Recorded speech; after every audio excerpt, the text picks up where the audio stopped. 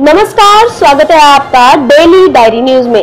Superhit film Sholay 15 अगस्त 1975 को release हुई थी। इसे आज 42 साल पूरे हो गए हैं। अमिताभ बच्चन, धर्मेंद्र और हेमा मालिनी की स्टार कास्ट से सजी इस फिल्म की ओर शुरुआत में दर्शकों और समीक्षकों ने कोई ध्यान नहीं दिया था। रमेश सिप्पी की इस फिल्म पर उसी समय रिलीज हुई फिल्म जय संतोषी माँ भारी पड़ रही थी, लेकिन 2 हफ्ते बाद फिल्म ने जो लोकप्रियता हासिल की वो आगे चलकर ऐतिहासिक साबित हुई।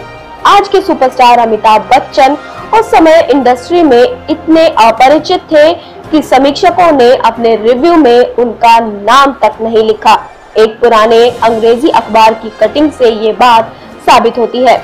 एक अखबार के अनुसार उनमें लिखे रिव्यू में रिव्यूअर ने एक भी बार अमिताभ बच्चन का जिक्र नहीं किया।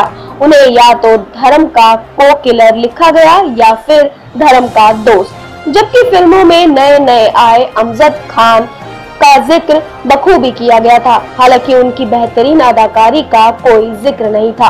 आज अमजद खान को विलन की सबसे दमदार भूमिका निभाने वाले एक्टर के रूप में याद किया जाता है।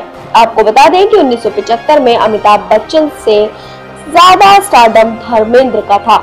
हेमा मालिनी भी खासी लोकप्रिय थी।